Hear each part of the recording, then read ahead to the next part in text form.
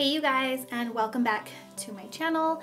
So today I just have kind of a chill Saturday going on, so I thought I'm gonna just get ready and chat with you guys about some things that have been on my mind, and just it'll probably be a really chatty, just all over the place blabby video.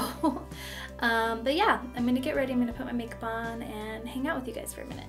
So if you want to see that, go ahead and keep watching. So I'm not like a makeup guru, obviously, but I'll tell you guys what I'm using as I go, I guess. I'm just using this Baby Skin Instant Pore Eraser. A lot of my makeup is drugstore makeup because, yeah, that's what I like, obviously, and I have a lot of breakouts going on. I'm just blaming being pregnant on all these breakouts. I have really weird skin. If you guys watched my last vlog, I kind of complained about that and talked about it. I'm just, you know, dealing with all the fun little symptoms of pregnancy, and one of them is my skin is super dry / I'm getting lots of nice breakouts this second trimester. Well, I'm actually in my third trimester now. So I'm 29 weeks today, which is so great. I'm just so happy to be feeling pretty good, but also just that this baby is growing and doing well. So that just makes me really happy. So this foundation I'm using is it's actually from Senegence, which is the same company that sells lip scents, if you're familiar with lip scents. I really love lip scents. I actually was a distributor for lip scents for a little while. I really liked it. I started selling it because I wanted to make a little extra money. You guys know I work full-time, but we were going to be doing IVF.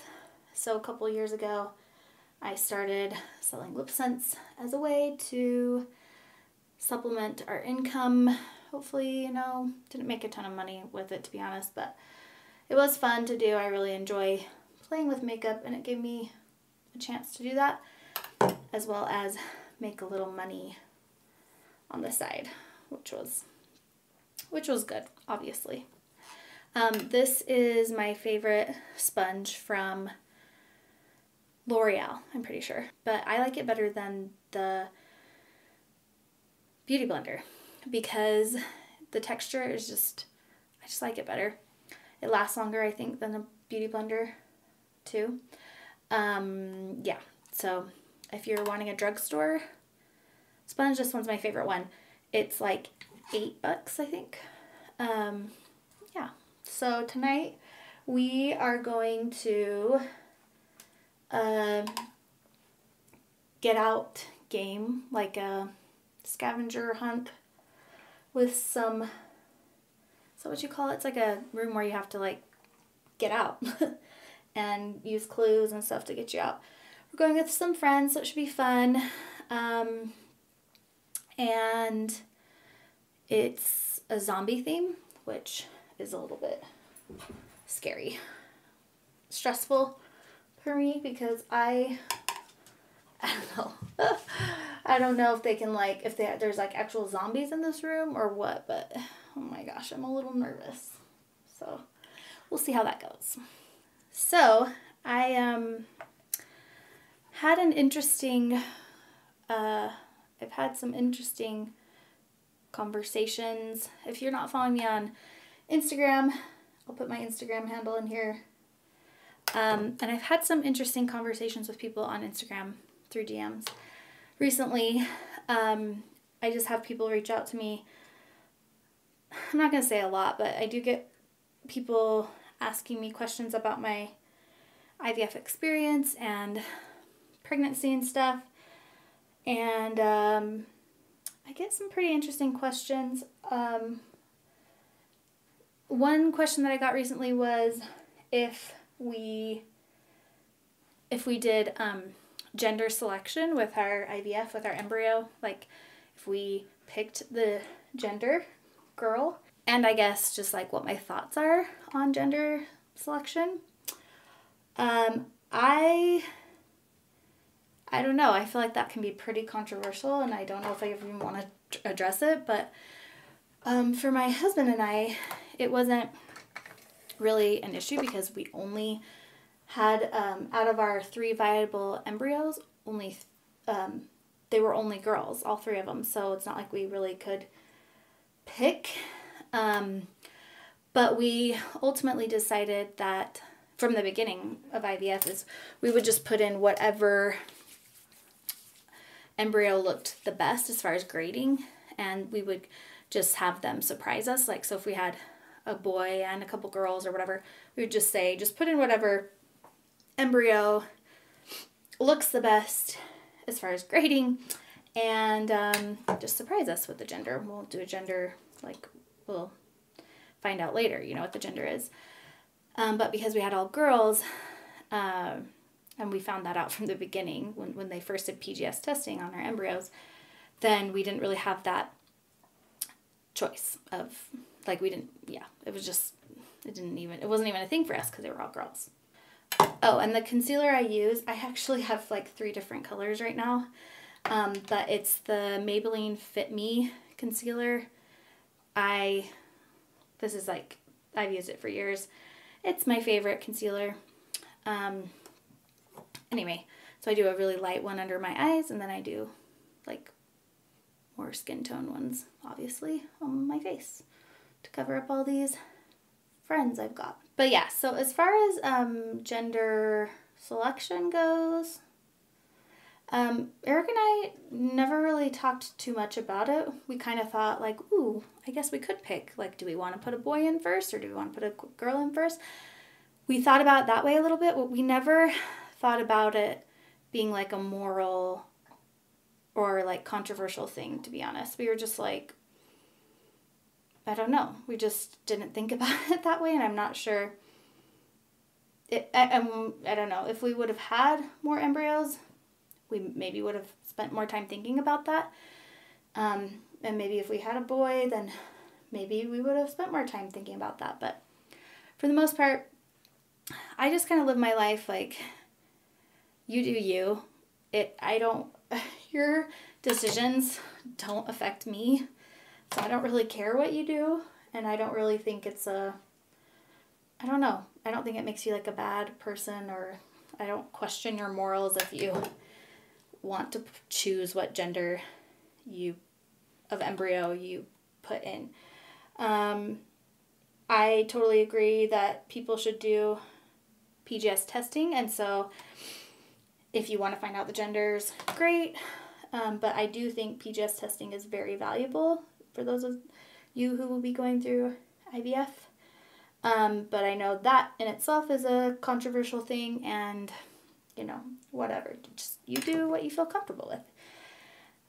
Now, when it comes to people going through IVF just to do gender selection, that's a little weird to me, because, like, let's say they are totally fertile, normal people that can get pregnant on their own, but they really want to pick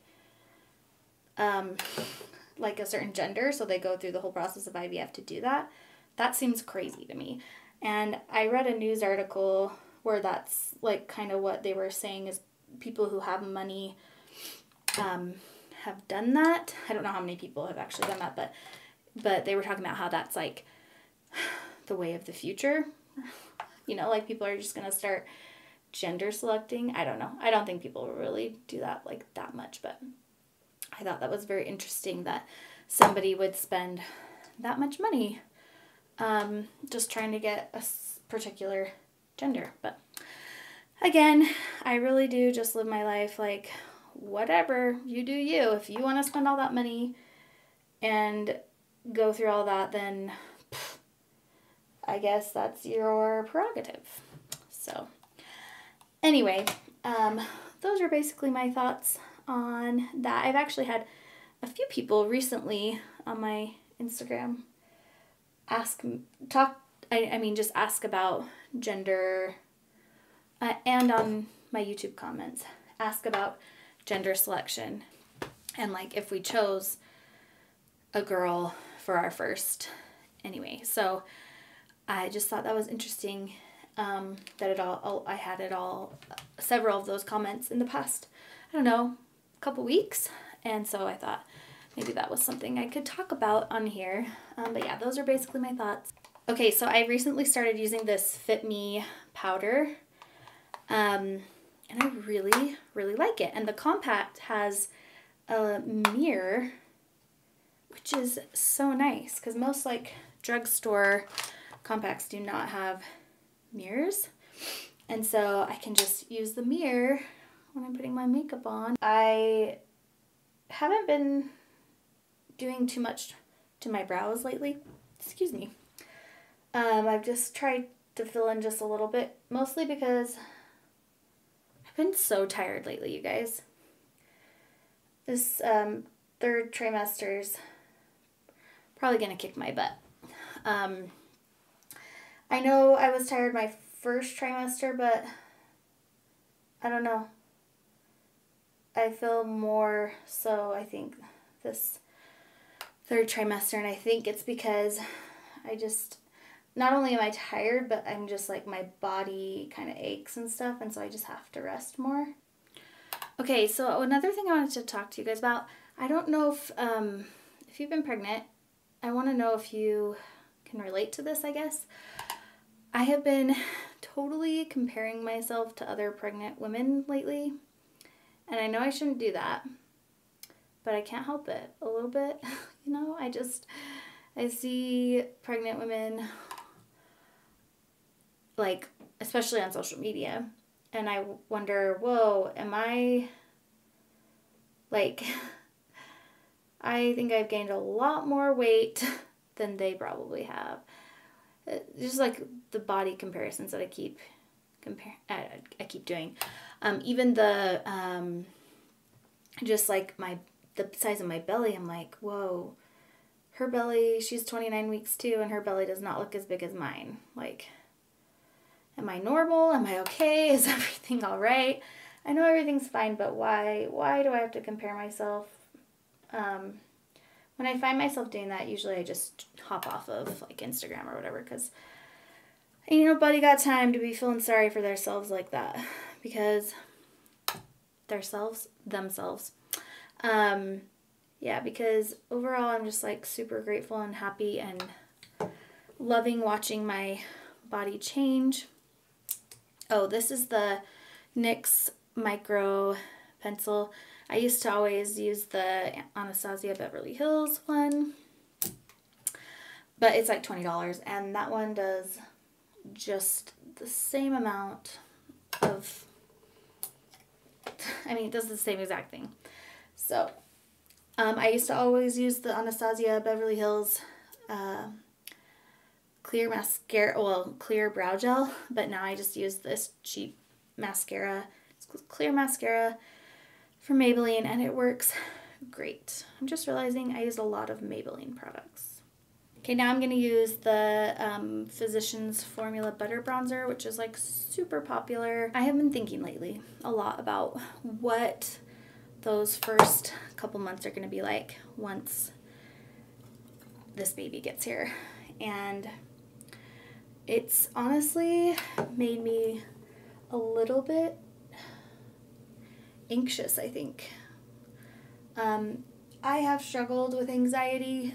It was really bad when I was like in the thick of dealing with infertility.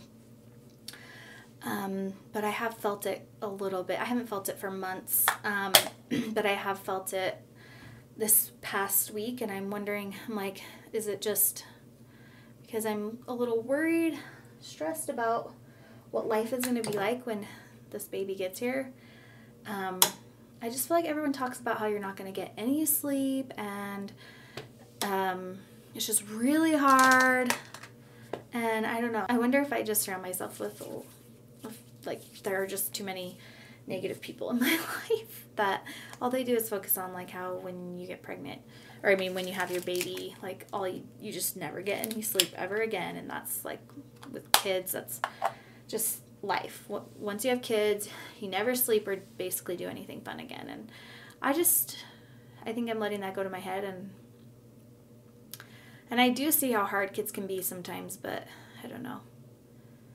Obviously, people keep having kids, so they can't be that hard. But I know we are going to be super lucky and have a ton of help because everyone around us already has kids. They know what to expect. They know how to help. And yeah, so I know we're going to get a lot of help, but I'm still just like, I don't know what to expect. Like, is she going to be a good sleeper? Is she going to have colic? I don't know.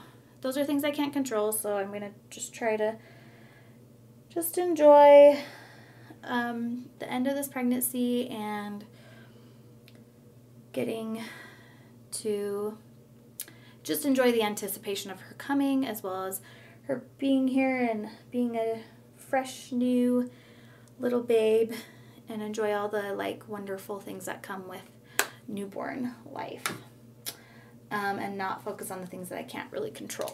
I have, however, been, that was from my Naked palette, just the basics. I just use this color right here. I think it's called Naked 2. I use that to just kind of contour my nose a little bit. I'm trying to think of other things that have been on my mind lately. I'm getting super anxious to do her nursery, get it all like decorated and clean and perfect, because I want it to be perfect for her, even though I know she's not even going to be sleeping in it for, I don't know, a few months. Oh, I was going to say, speaking of sleeping, I have been finally reading some stuff about babies and sleeping and all that stuff, and it's helped ease my mind a little bit. So I know the Ferber method is kind of a controversial thing. However, I think that's what we will end up doing if we need to, which most likely we'll need to, because it kind of sounds like babies just don't know how to like sleep on their own. Like, you have to train them. You really do have to sleep train your baby. You can do sleep training, I think, around 4 to 5 months, as long as they're, your pediatrician says that their weight is good and that they're getting enough like nutrients and stuff, like they're not underweight or anything. And from what I can tell, it seems like most pediatricians, well, I don't know if this is true, but it seems like a lot of pediatricians recommend the Ferber method, which, if you guys are unfamiliar with that, it's just the cry it out method. So yeah, so I've been reading a lot about that, and it's pretty interesting. Okay, so I just finished my liner. I use this other Senegence product. It's called Shadow Sense, and it lasts on your eyes like really, really well, which I have pretty oily eyelids, so this does a pretty good job. I don't usually spend too much time doing eye makeup unless it's the weekend, because yeah, especially lately, I've just been so much more lazy when it comes to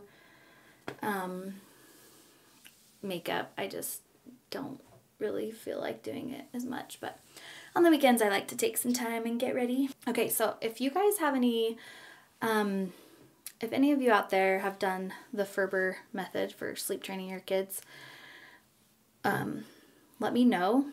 And also let me know if you have any resources that you think are valuable as far as sleep training goes. I would be very interested to hear what you guys, like what your experiences are. I really appreciate your guys' comments and suggestions and stuff, especially I'm a first-time mom, so I obviously don't really know what I'm doing. And I can only research so much. I'm going to have to learn a lot of this as I go. I'm just going to use a little bit of this darker brown and just sort of define my, I feel like such a guru. I'm going to define my crease a little bit, but I'm not going to really do any other eyeshadow. And usually I don't do this after eyeliner. I do it before eyeliner, but you know, I got distracted because I'm talking to you guys. Speaking of really appreciating your guys' input and the comments and stuff that you guys give me on here, I would love to know if there's anything that you wish you would have known before you had your first kid. Any like things you wish you would have prepared for better, or things you wish you wouldn't have gotten so stressed out about. Yeah, give me all your tips, please. Like, I so appreciate all of that. So let me know in the comments below what your advice is as far as what to expect, and you know, what you wish you would have known before your first baby. Oh, and I think I forgot to tell you guys that the blush I used was Luminoso from, oh my gosh, what is the name of this brand? Milani. Anyway, I love this. I've had it for so long. I probably need to get a new blush. Okay, and since it is the weekend, I'm going to put a little highlight on and get a little crazy. And this is the Becca Shimmering Skin Perfector, and it's an opal. And it's so pretty. Yeah, I really like this stuff. So I'm just going to highlight just above my cheeks. You know, just where the YouTube gurus tell me I should highlight. So I don't know if you guys follow Becca Bristow on YouTube, but she has really pretty lashes, and they're not fake. I was thinking about getting fake lashes, but I'm going to try her little concoction. So I've been using it for a week. Haven't really noticed a difference yet, but basically she just makes this like DIY, it's castor oil mixed with some essential oils, and she puts it on her lashes every night, and she says that's what has helped her lashes grow. So I've done that every night, and like I said, I haven't noticed a difference yet, but I'll keep you guys posted. I took a before photo. I'm saying this because I did a lash serum from Rodan & Fields a couple years ago, and I really liked it. Within a couple months, my lashes were amazing, but it was like $100, and after a few months of doing that, my lashes all started to fall out, and it was so scary. Like after 6 months, I was still using it, and then one day I woke up and my lashes like were falling out like crazy. Like not just one or two every day or whatever. It was like 10 within 2 days, like one day, and then 10 more within the next. And all my lashes were gone. Basically, I had to wear fake eyelashes for a month while they grew back. So I stopped using that. And ever since then, my lashes have been really short and skimpy. So that sounds like a dress, like my mom would tell me not to wear when I was in high school.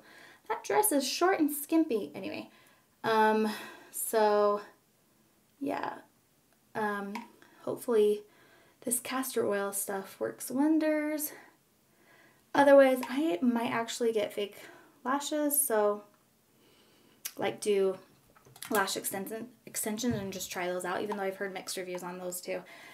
And I don't like, sometimes when I look at girls that have lash extensions, like they just look so fake that I don't know if I'm into that either, but sometimes I like the look, sometimes I don't. So let me know your guys' thoughts. What do you think about lash extensions? Have you had them? Do you have them? Do you like them? Are they worth it? I know like the upkeep can be annoying, but I could deal with that, I think. This is just the Maybelline Colossal Volume Express mascara, and it does a fine job. Nothing like amazing. My favorite mascara has probably been the L'Oreal Lash Paradise or the Too Faced Better Than Sex mascara, which is basically like the L'Oreal Lash Paradise. I don't know, I think the Better Than Sex one's a little bit better. Like it. I feel like the L'Oreal Lash Paradise, it doesn't last as long as far as like it's what it does. I don't know. It's just like after a month or whatever, a month or two, I'm like, okay, this isn't as good as when I first opened it. I don't know why that is, but those are just my thoughts. Okay, to finish off this look, I'm going to use a lip sense color. I used to only wear lip sense because it just, why wear anything else when this lasts so long? Now I still mostly wear it, I guess, but I do wear some like butter glosses and stuff just because they're easy to apply. Lip sense takes a little bit of time, but it lasts all night and all day. I don't know, so it's really nice. I like that I don't have to worry about putting on like lipstick or getting lips. I hate getting lipstick on stuff. It's really annoying. So this color is Aussie Rose, and it's just a light pink. I really like it.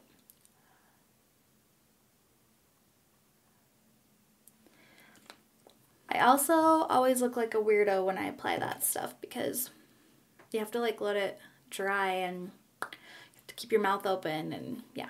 Anyway, but I really like it. It's a nice soft pink color. So anyway, that is it for today's video. I might spruce up my hair a little bit and change my outfit before heading out on our little date night. So anyway, thank you guys so much for watching. I really appreciate it, and I appreciate all the support, and when you guys answer all those many questions I have, I just really, really appreciate that. Let me know if you guys have any other questions for me. And if you're not subscribed, please go ahead and hit the subscribe button and like this video, and I will catch you in my next one. Bye guys.